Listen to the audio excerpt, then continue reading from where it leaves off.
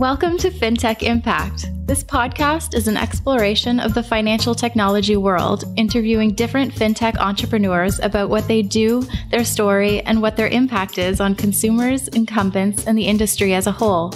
Here's your host, award-winning financial planner, university lecturer, and writer, Jason Pereira. Hello and welcome to Fintech Impact. I'm your host, Jason Pereira. Today on the show, I have Andrew Ostro, co-founder of PolicyMe, a direct-to-consumer online insurance broker for life insurance. And with that, here's Andrew. Hello, Andrew. Hi there. Yeah, thanks for coming in another day. Yeah, thanks for having me. Appreciate being here. My pleasure. So Andrew Ostro, CEO of PolicyMe. Tell us about PolicyMe. Yes. So PolicyMe, we are essentially a digital life insurance advisor.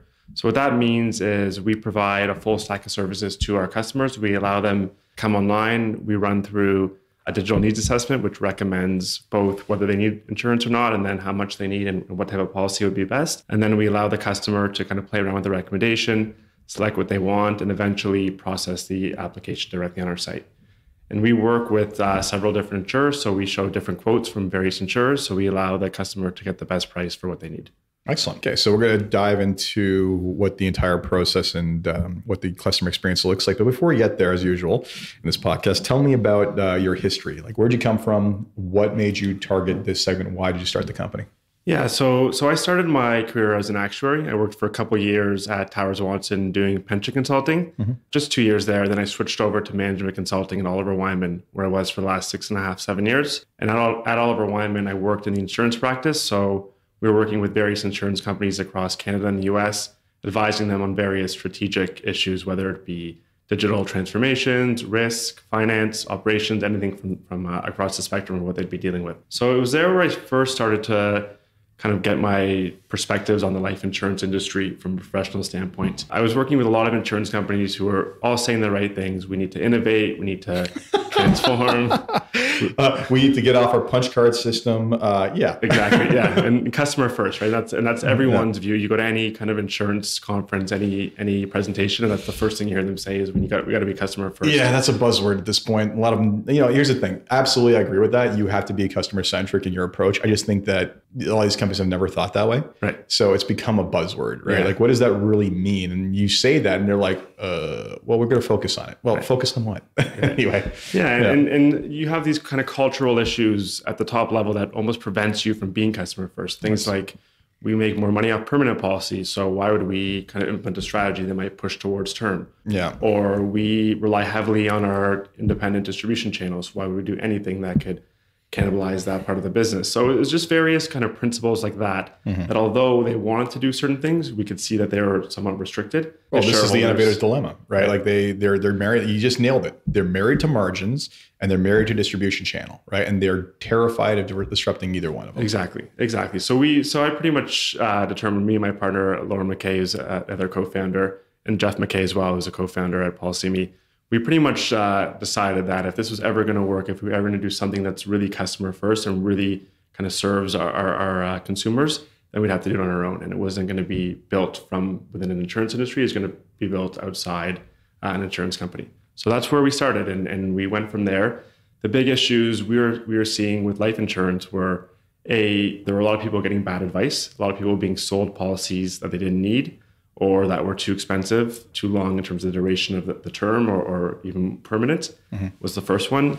2 was that the customer experience wasn't great. I'm sure you know lots of interactions. What part of it? I'm sorry. I mean, as a licensed insurance agent, first of all, your first point is absolutely true. Oftentimes, a good agent can go in and see that the previous agent was there to maximize revenue and not maximize the protection to the client. I mean, I often scratch my head, or not scratch my head, but I often get angry when I see people in their early to mid 20s sitting on a small whole life policy and a needs analysis that says multiple millions of dollars. It's annoying. And then as for the broken experience, again, what part of it? Because the entire process of applying for a policy at this point is just painful. Yes. And we kind of break it down into a few different segments. So the first is the onboarding, right? How do they find out they need insurance? How do they get that assessment? That piece is really what we focus primarily on. The second piece is then once you know what you want, once you've kind of aligned on a policy, how does that get processed and applied? That's one area where we've actually seen a lot of progress from the industry last few years. You see a lot of insurance companies building out electronic applications and more straight through type processing, cutting through some of the pain points in the underwriting in terms of booking your tele-underwriting or various medical examinations. Yep. So we see a lot of improvements there already, certainly a way to go, but it was more the upfront piece that where we saw a lot that hadn't been worked on. You have to go meet with an advisor in person. It's usually coffee first and another meeting, several hours of your time till you kind of align on what you need. And then going back to the first point, and what you are told you need might not even be the best thing for you. No. So those were the two biggest drivers, issues. The other one that we see as well is on the pricing. So when we look at the price for a term policy, it's about 60 cents on the dollar is what you're actually getting out in your claims versus what you're putting in for a premium. When you start adjusting for time value of money, interest, things like that. And that's completely fair and expected. You couldn't expect an insurance company to pay out a customer even money. They have operational costs, right? They have to pay their distribution. Absolutely. They have to regulatory fees, their whole operations. I mean, that of course, the assumption, of course, is that they live the life expectancy, right? If they died the next day, the return is astronomical. Exactly. And and the argument is, well, term is there for that very temporary need, right? Right. But even if you adjust for life expectancy and say, what do we expect to get out of the policy? From the insurance company, 60 cents. Yeah, absolutely. Yeah. And again, what we came back to there wasn't we need to completely revolutionize the way insurance is priced and drive down costs. We think we'll be able to get some leverage and do some of that a little later on. But our biggest immediate fix to that is, okay, if insurance is expensive, then you shouldn't buy what you don't need, right? And it becomes extremely important to precisely calculate what someone needs and make sure they don't buy any more than that. So it's not a great deal on what they're getting, but it is necessary. It's an extremely important product for a young family with kids and a mortgage to have protection in place. Absolutely. But it's very important to make sure you're not overprotecting. And that's really what we founded all our algorithms, all our advice on. Excellent. So first of all, I agree with everything you said. And it's funny because, for years you hear these things about surveys done that show that the average advisor who uses a needs analysis ends up not only closing more business, but also selling larger policies on average. Yet the percentage of advisors who actually use needs analysis is barely budged, right? It's just, for whatever reason, people don't want to necessarily put that kind of work into it. But overall, that's neither here nor there. So let's talk about, so you saw this need, you saw this problem. What was the initial conversation like with the insurance companies when you basically talked about this? You said there was resistance. I mean, I see you currently are on board with what, 2, 4, 8, 9 carriers roughly? We have 7 that we're contracted with right now. Those conversations went well. I mean, the insurance companies want to support us. We're essentially operating like a typical insurance broker right now. We give the advice to our customers, we process the applications, and then we get a commission back from the insurance company. So they're happy to support us. They're happy for Nothing's us really to be breaking in their model, right? Exactly. You appear direct to consumer, yes, but you're not really direct to consumer. You're a broker. Exactly. We're not direct to consumer from the standpoint of insurance company directly to the consumer, but so they have no channel conflict. Exactly. Yeah. So there's no issue from that perspective.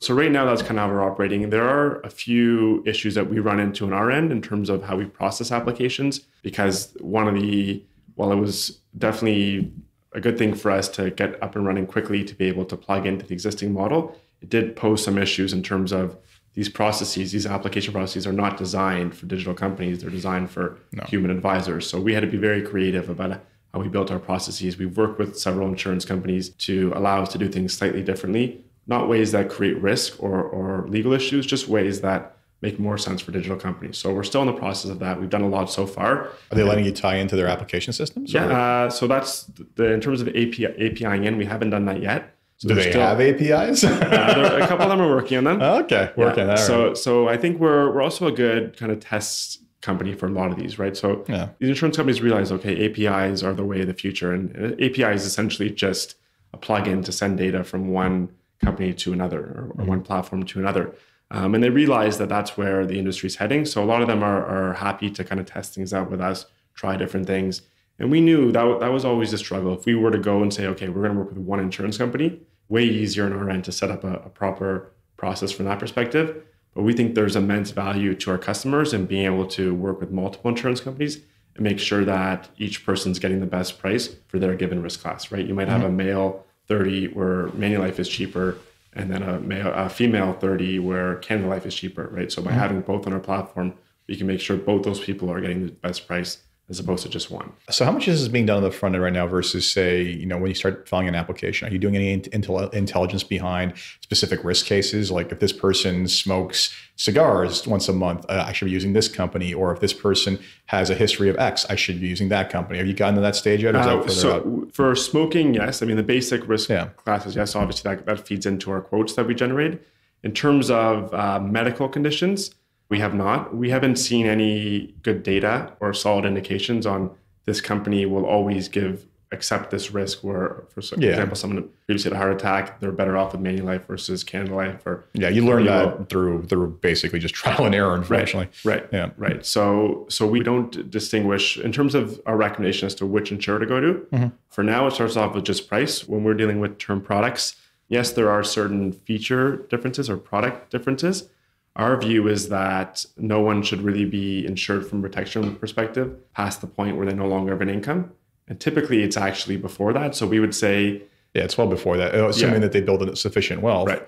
Yeah, I mean, in my process, I actually break up insurance into 3 components, and this is a sidetrack, but the first conversation is always around a protection standpoint. So life, disability, critical illness, everything on the map. What's it going to take to make sure that your family's okay if anything happens to you? Second part is the tax planning aspects of it, if that's suitable, and then the last part's the estate planning. And the great thing about life insurance is it can meet all 3 needs. Yeah. The bad thing about life insurance is that all 3 needs are wrapped up and confuse the subject, exactly. Right? So yeah, again, I agree with you. In general, let's get them to the point where they no longer need the temporary coverage to basically get there. Yeah, and our algorithms look at not just how much insurance the person would need if they were to pass away today, but also we project through time to figure out, okay, let's run everything 5 years from now. Let's say the person dies then. So looking at savings rates. What are they accumulated, right, in their investments? What's the family's income? What's the family's expenses?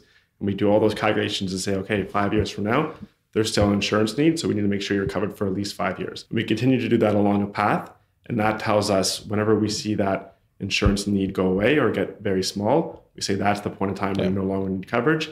And if it's 20 years, then we get you a 20-year policy. Yeah, you see it dropping off in year 18, you know what to recommend, and that makes sense. You guys looked into stacking any of the policies, like doing a combination term 10 to term 20 to make sure that it drops off as it needs? We haven't looked at that yet. Yeah. So that would be essentially saying if someone needs $1 million today, but only $500,000 in 10 years, $500,000 for 20 years and just another $500 for the first 10. We haven't looked at that yet. We think there's actually some product innovation that's needed here as well. We would like more products where the coverage is actually variable. Now, the big issue there, and insurance companies are probably, if anyone's listening to this from an insurance company perspective, would be like, there's a few. How could we ever change the coverage amount? All we're going to end up with is anti-selection, which essentially means if someone gets sick, then they're going to opt for more coverage. If someone's not sick, they're going to opt for lower coverage. And now we're stuck giving more coverage to the people who are bad risks. But theoretically, you underwrite a maximum cap, right, at the time of issuance, right? Like I'm willing to offer X at whatever amount, and it's not easy. You can price in that risk to some degree, and the client would have to pay a premium for that flexibility, right? Right. Yeah. So that's one way to do it. And say, okay, we're going to take that risk from the insurance company, and we're going to charge a cost to the customer to get that variability. Yeah. But we think there's probably more innovative ways to do that, where we say, okay, the change in the coverage isn't dependent on a customer decision. It's dependent on an event. Mm-hmm. So we'd say, okay, this person might need more coverage if they were to have a child. Yeah. So we're going to say whenever there is a child, there's an automatic increase. And now you remove the customer behavior from the equation. You move the anti-selection from the equation. And now you don't need to charge the customer more. So it's examples like those where we feel that's where we're heading towards in the future. We think a lot of the opportunity here is in the product innovation and the pricing. We're starting with the advice. We think that's the biggest issue to tackle right now. Mm-hmm. And then once we solve that and kind of build a little more scale and more leverage in the industry, then we'll move more towards the product side. And I've seen that happen with MGAs where they get into custom product to solve specific solutions. You're looking at it from a different standpoint. I must say, your needs analysis is clearly better than the average simply because you're projecting over time, right? Mm-hmm. Some financial planning softwares will be able to show you that need change over time, but you're simplifying that into a needs analysis process.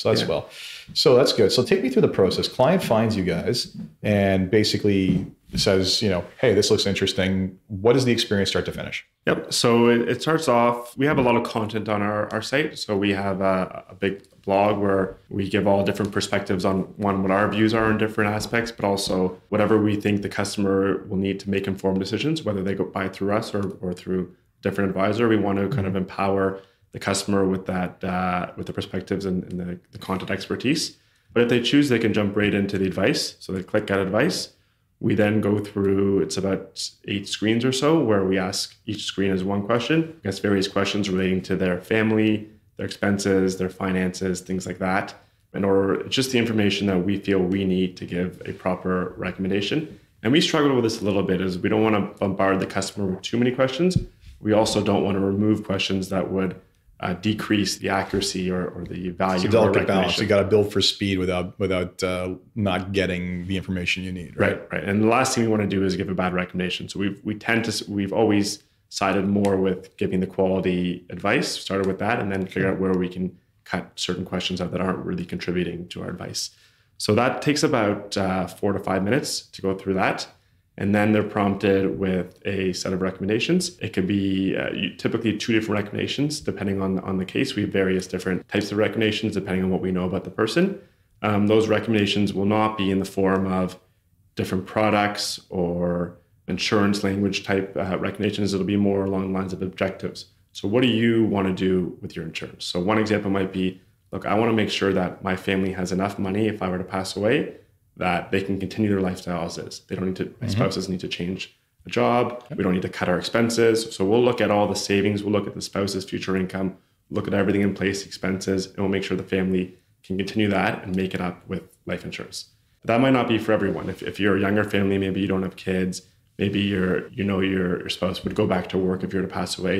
You might say that's too much protection. So my objective might be, I just want to support the transition. I want to give my family enough time to get back on their feet after, if I were to pass away, and then we calculate how much money that is. And that's clearly a lot lower than what the full protection would be. Are you showing those scenarios side by side? Yeah, we show them side by side with coverage amounts, with prices. So the user has all the information they need to kind of compare and make the decision. But again, very focused on the customer need, the objective. Yeah. Here's the benefit first, and here's the cost of said objective, and now basically decide for yourself. Right. And if you ask someone the question of those 2 objectives, which one makes more sense, that's way easier for the average person to answer than, do you want $1 million or do you want 500,000? Yeah, I know. Or 5 times your income, or whatever the other rule of thumb being used, flavor of the day is. Yes. So they've said yes, we want to purchase this insurance. What's the next step? So after that, so they get the recommendation. We walk them through, again, the different options. We walk them through the term length. We recommend the term length based on, as we mentioned earlier, the kind of projections through time.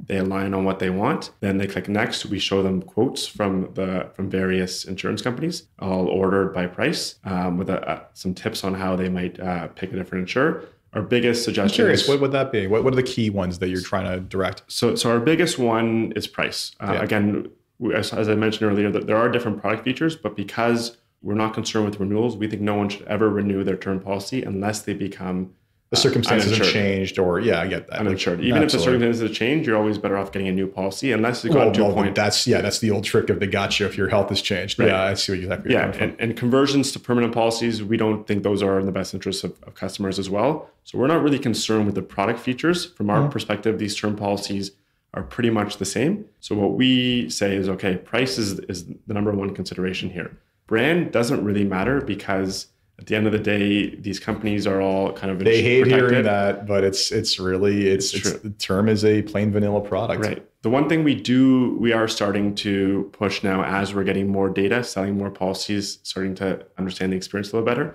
is we are seeing companies that have better processes on the applications and underwriting side for various customers. So we're seeing that there are companies that are way better at processing your applications quicker. There are companies that are way better with less emails, notifications, doing things together. So we're starting to implement that into our platform, where we say, look, price is the number one consideration. If price is similar and you're willing to pay an extra $1, we'll show you where the better processes are and explain what they are. The speed to deployment, essentially. You want exactly. And that's important. I mean, each of these companies has a different level which they're willing to insure without full, assuming that you answer some questions correctly, that you basically do so in an expedited way with fewer questions, or with less underwriting, or no fluids, or whatever it might be. Yeah. The no fluids is the big one, right? So Manulife, for example, if you're under $1 million in coverage, they won't require blood and urine tests. And that could be, some people might not care about that, but some people, that might be very important and they don't want to deal with that. Yeah. So timing a lot of those things is a pain, right? So we're, again, starting with price, but we are moving towards more of a process piece. But in terms of the actual product, we don't see differences there. Good. So overall, so the application, clearly you're dealing with, looks like only companies that actually have online applications. Is that the case? Pretty much? Actually, wait a minute. Yeah. So actually, I kind of stopped halfway there on that process. Fair enough. Yeah. Keep going. So we show the quotes, they can then select the quote they want, and then they can start the application right there. So they'll go through the various questions. What we've done is essentially protected the customer from the pain points of the application, and we've been able to get those questions as they're asked in the application for the customer. So there's a lot of stuff that we can just answer for the customer. There's certain questions on the application that they wouldn't be able to answer, and they would just be looking for us to answer, such as, do you want any riders or any additional features added on? So we can make those decisions for the customer. We're not going to ask the customer. We're going to save them the time of having to go through that long application. Yeah. There's certain things we already know about them because we've already asked them their income for our needs assessment. We don't need to ask that again for the application. Marital status, any number of issues. Yeah. Exactly. And it's kind of the leftover questions that the insurance companies require to process the applications that we wouldn't know already, nor could we answer for them. Those are the ones we kind of ask on that page. Mm-hmm. So we are able to kind of create a much better experience for the customer to fill out their application. And then we use kind of technology on our end to build out the applications with those answers. The customer, depending on the insurance company, so Manulife, for example, will submit the application. The customer gets an email from Manulife with their full application. They then verify, sign off that everything is correct, and then we're processed. Good. So I'm taking it, wherever possible, you're looking for speed and good experience. So I'm taking it, are you diving deep into these questionnaires? Are you basically and doing the full medical, or are you leaving that to the telehealth? We're leaving that to the telehealth. Okay. We think it's actually, there's so many contingent questions built onto those questions. So this is really the medical aspects of the application. We're asking about the family history. We think it's a better customer experience for that to be done on the phone with the representative from the insurance company. So we deferred that to post-application. Good. So then settlement, basically policy comes into you guys, you verify, courier out to them. Or, I know a couple of these companies are now experimenting with electronic delivery of policies. Yep. What's the general experience look like there? Yep. So if there's electronic delivery, then the policy gets emailed directly to the customer. Mm-hmm. They digitally sign off on it, and we're done. We support that with emails from our end. So we don't just want you to get a confusing policy from a company and then have no idea how to read it. So as soon as we get a notification that's being sent out, make sure we send something to the customer as well with kind of a summary or instruction set, if you will, on how to understand the policy, what there is. The first thing you'll see on one of these policies is, here's your premium, $70 a month. By the way, it goes up to 20 years, it's $500 a month. Yeah. Well, wait a minute, I just got a 20-year policy. Why are you showing me extremely high prices 20 years from now, 40 years from now, 60 years? Yeah, so we give all the context. You don't really care about that, really. Right. But, yeah. So we give all the context on what that is, why you shouldn't worry about certain aspects, why you might want to worry about certain other ones, and obviously give them an opportunity to contact us if they need more help understanding the policy. But we've really broken it down into a very simple kind of set of information on how to understand their policy. In terms of servicing at this point, is that basically call number? Are you doing are you doing that digitally? How are you handling that? Yep. So we haven't built out any of the functionality right now for more digital processing. So our platform right now, we're about a month and a half into launch, is really more on the onboarding application side. Our view is that we want to collect that data first. We're small enough right now that we can handle all our issues kind of on the phone or directly with the customer. We don't need to kind of create these efficient, automated, self-serving type tools. You don't need a bot doing all the work at this point. Exactly. Yeah. And frankly, customers, when those bots aren't done properly, they're usually a lot more painful than being able to speak to someone. So we want to speak to our customers. Yes, we're very focused on digital and process, but we recognize that the process sometimes needs to be supported by a human advisor. At times, you might have a customer get stuck or not understand something about the recommendation or have more questions. We try and anticipate all those questions and embed it throughout our process, but we encourage our customers to contact us 24/7. It goes right to our phones, our cell phones. We have a technology solution that links our lineup to our phones, and we're available 24/7 to answer any questions or help our customers through any pain points they have. Excellent. So in general, what's the reception from clients early on been? So far, it's been great. We're getting a lot of customers who are kind of buying policies right away, going through the advice once, getting a recommendation, understanding everything, processing the application. We're getting some who are doing it once, kind of coming back a couple of days later, completing it. So the reception has been great. The feedback's been really good. We're getting good feedback on the quality of our recommendations, the simplicity of it, the way they understand the process. So far, so good. I mean, there's been certainly areas that we've noted for improvement, areas where we've noticed the customer may be confused here, or there's something we can do there. And we're continuing to iterating, collect feedback, and perfect our process. You guys started collecting data on the speed of delivery? Because I mean, when someone's perfectly healthy, no history of anything, you can take these things issued in days, right? Yes. It's great. The second a doctor gets involved, yes. Have you found? Here's the better question: is, have you found a better way to make doctors reply to APS requests? Yes, that's one of the issues. We're actually dealing with a policy right now that's going through that process where it's now with the doctor. So to answer your question directly, no, we haven't solved that. Can you program something to just call him and remind him on a daily basis until he does it? Maybe. Yeah. it seems strange that in today's day and age that piece can't be automated and more streamlined. But yeah, these are kind of issues we're noting as we learn more, as we collect more feedback, sell more policies.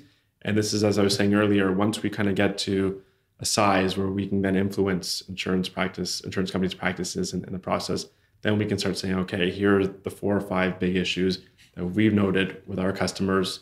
How do we fix these, and how do we help you guys fix these? Because we're building a pretty sophisticated infrastructure to be able to handle a lot of things in a very digital and automated way. And we'll be set up very well to kind of plug into these various resources, whether it's plugging into like an OMA system where we can get more automated physician reports, things like that. So as of now, it's more of just focus on the upfront, focus on the underwriting, or focus on the application, on the advice. And we're going to get much better and learn a lot more about the pieces that are more with the insurance company today. And we're eventually going to want to take over some of those pieces onto our end and own more of the end-to-end process. So it's a very good little kind of termite strategy you have there. You get in there quickly and do the front end side of it, and that gives you the data and the volume to hopefully start to innovate on the other side. Yeah, and the feedback, right? I mean, if you just wait too long to launch and you spend your whole 2 years building everything out and how you think it should work, you're going to be wrong, right? And waste all that time. That's the great thing about this. You get an iterative process where you're constantly learning. Yeah. I mean, just a little hint, they know that the doctors are a problem. Yeah. Problem from the reply standpoint. And you're right. I mean, I got to tell you, I look forward to the day where it's all digital records released under authorization because they are applying for a policy and it's done. I mean, it's... I'm in month 3 of an application right now, and it's just not pleasant. Yes. I always tell them, like, if this goes well, you'll have it next week. If they need to talk to a doctor, you're going to be waiting. So what were the biggest challenges you encountered in trying to start this, and how did you overcome them? Yeah, so I think our biggest challenge was trying to do too much too early. I know I've just spoken for the last 20 minutes or so about how we've gotten things out quickly and we were testing, learning. That was kind of a big hurdle culturally for us to get over at the beginning. I think we were on the mindset of, okay, we're going to build the perfect advice, the perfect process.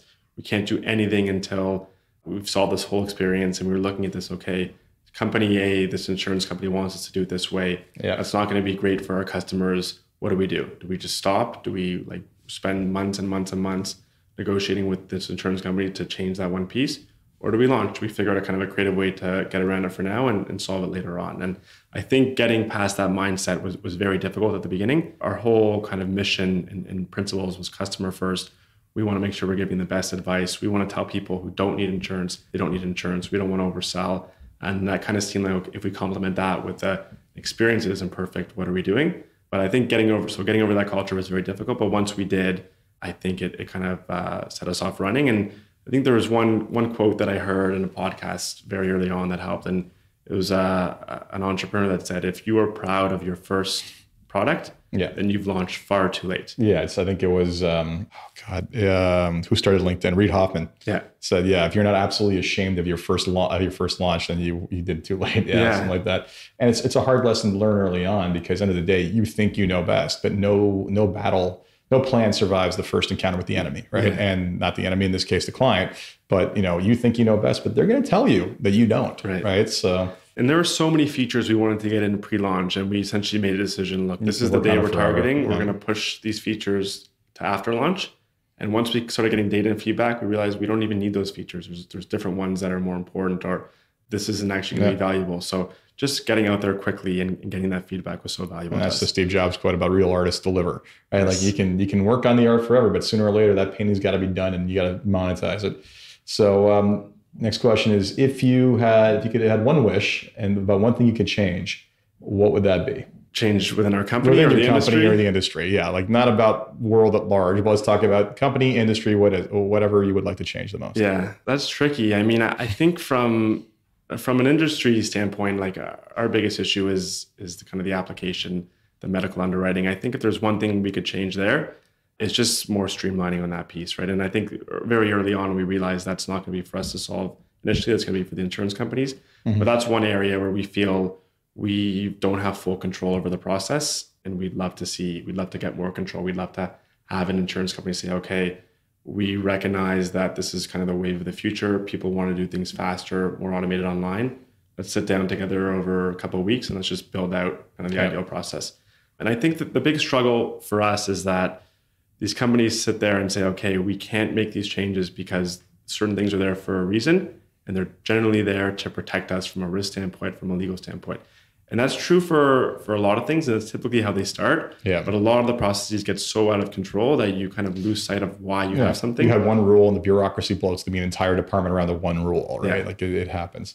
Yeah. And it's and this is one of the great things about fintech is the companies going to regulators and saying, okay, so why can't we do this? Well, you can't do this because of X. Okay, well, you were trying to protect people from this. Can we just not do it a different way, right? And just getting them to rethink their entire process, because that's not their job, right? Yeah. Regulators are there to create rules and stop stuff, right? Like, exactly. And well, in a good way to protect people. The other one that's big on my mind, and I'm not sure if this is something to change, but certainly a wish. One of the things that we struggle the most with right now is just getting our brand across. Mm-hmm. We know we're giving the best quality advice that a customer can bet. We know our algorithms are so objective. Yep. We've actually told 25% of our users so far not to buy insurance. Some of these were people who were single, didn't have kids, no protection needed at all. And they were coming on looking for insurance. And we said, stop, you don't need it. Like I get that all the time too. It's like, you need to go look at disability or critical illness, go away, stop thinking life. Exactly. Life insurance, because yes, someone told you that because they're like, yes, it's affordable, you can get it now. But right, exactly. So what we'd love is just, what we're trying to still solve is how do we get that message across? How do we build that context before someone gets to our site or as they get to our site, so that they know they're getting good advice here, great advice here. They know we're in their best interest, we're looking out for them. And that's been difficult for us, is building that branding and marketing. It's an interesting message to try to compel. I mean, how do you sincerely get that across? Right. I mean, the interesting thing I think is that anyone who takes the time to go through and gets a 0 at the end of it, I think you may have won a customer for life there, right? Because, they're like, these guys did not try to sell me something I didn't need, right? I'm sure that they'll go talk to another agent and the agent will basically make up some reason why they do need it. But, they're like, well, this guy told me nothing, and they proved it with numbers. So I'd much rather be the the quantitative truth than the qualitative abstraction. Yeah, and we're seeing that so far. I mean, we've had a few sales already where we recommended 0 to someone, mm-hmm. and then they referred us to a friend, a family member, who then ended up buying a policy. So we're getting that. That's kind of the best feedback for us. Anyone who's referring, that's referrals are a compliment. Yes, that's for sure. So last question before we wrap up. What excites you the most about what you're working on, the industry in general, the company? Like, what is it that gets you out of bed every morning that makes you ready to go with this company? Yeah, it's very simple for me. I mean, I said earlier, I think life insurance is an incredible product. I think when you look at what it does for society, what it does for families who need it, it could be the difference between a family going into poverty or being able to continue to live their life after a death. So I think that's extremely exciting to me, that there is such a positive, great product here, combined with many issues in the industry. And when you combine those two factors, it creates so much opportunity for disruption and for change. Yeah. And I think that's what really excites me. That's what motivates me. And I see so much opportunity here, and very excited to see where this takes us. Absolutely. I'm excited to see where you go. I mean, and I agree with you. I think life insurance is one of the most dynamic products and one of the most useful ones in the world for protection. But in many ways, going back to its origins, was sold in a way that was not necessarily the best methodology, like door-to-door salespeople with little pocketbooks that would actually look up your rate and collect cash, right? Like the opportunity for abuse basically was there, right? So it's hard to, it's a lot of people have a negative opinion of insurance in general, but frankly, no one ever turns down the check when it shows up, right? And you're very grateful that you made that move. I think in all the Net Promoter Score studies that I've seen, insurance ranks near the bottom, if not the bottom of the list out of any industry in terms of how customers are perceiving this industry, in terms of trust. So again, great product, a lot of issues, it just creates a lot of opportunity. It's interesting. I've often thought that the life and health industry needs to break off and call themselves something else, because we get piled in with the property casualty side, right? And property casualty side, everybody's got an experience with why their car insurance company wouldn't do X, Y, and Z, right? Mm-hmm. And those are the small incremental things, right? But I've never had an issue paying out paying out a benefit on a life insurance policy, or, you're dead, you're dead. Like, what we're going to do, right? Disputing that. Yeah, we're not disputing that, right? Even disability, like, once you prove the case, it's done, right? Yeah. Like, at least in my experience, I'm sure that there's headaches, but it's one of those things where we, unfortunately, that was decoupled and people could think of it as two separate things. I think we'd be better off. Yeah, no, for sure. Yeah. Well, Andrew, thank you very much for your time. This has been great. And I'm sure many people will stop and check out your website. So great. Good luck. Thanks for having me. Yeah, thanks. So that was my interview with Andrew Ostro. Hope you enjoyed that. And as always, if you enjoyed this podcast, please leave a review on iTunes, Stitcher, or wherever it is you get your podcasts. Until next time, I'm Jason Pereira.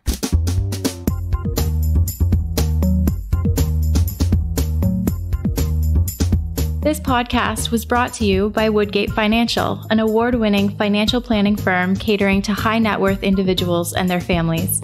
To learn more, go to woodgate.com. You can subscribe to this podcast on iTunes, Stitcher, and Google Play, or find more episodes at fintechimpact.co.